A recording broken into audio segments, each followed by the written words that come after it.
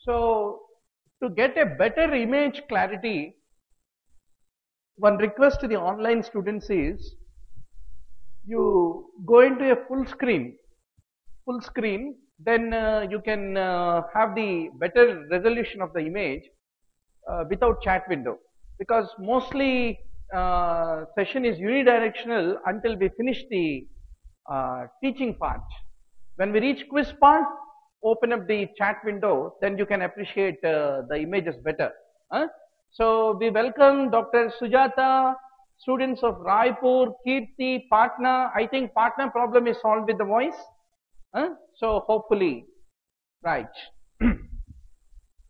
Now, Doctor, continuing about medulla's cut section, we have one inferior and medial vestibular nuclei of the 8th cranial nerves, which is very, very important.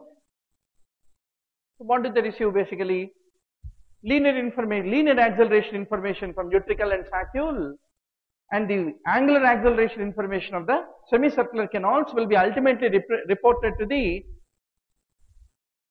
vestibular nuclei. And what will they do? This information is important for whom?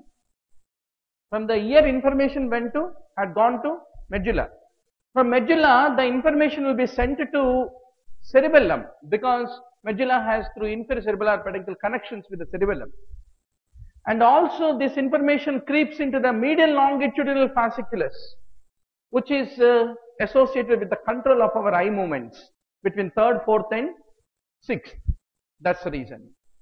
So this is typically, Doctor, we have the vestibular nuclei, we have the medial longitudinal fasciculus, which is basically connecting the 3 cranial nerve nuclei, and through the inferior cerebellar peduncle, medulla is connected to the cerebellum.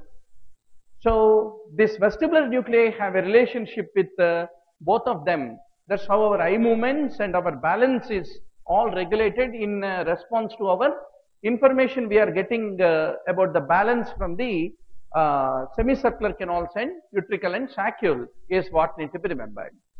Then we have an area postrema, another important structure in the medulla.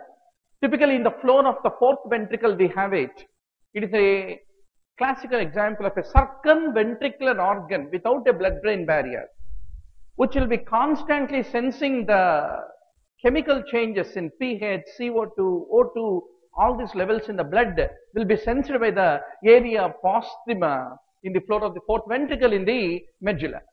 So before we say goodbye to medulla, what do you see in the cut section, Doctor? Summarize in the, not the caudal medulla, rostral medulla, just before we are stepping into the pons. Inferior cerebellar peduncle, you understood what it is doing? Yes. We have a solitary tract and nuclei, you know, taste. It is very important. Then we have the rootlets of the vestibular nerve, and we have the rootlets of the glossopharyngeal which is coming out of it. Then we have one inferior olivary nucleus, a very important informer to the cerebellum as to what is happening in the medulla. Then we have the descending pyramidal tract. We have a medial lemniscus.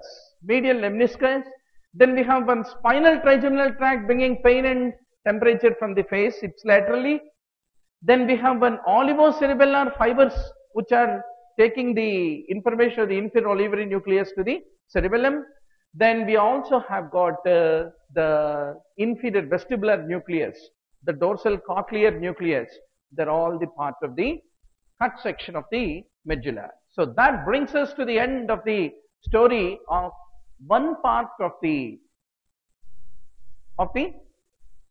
brainstem, medulla.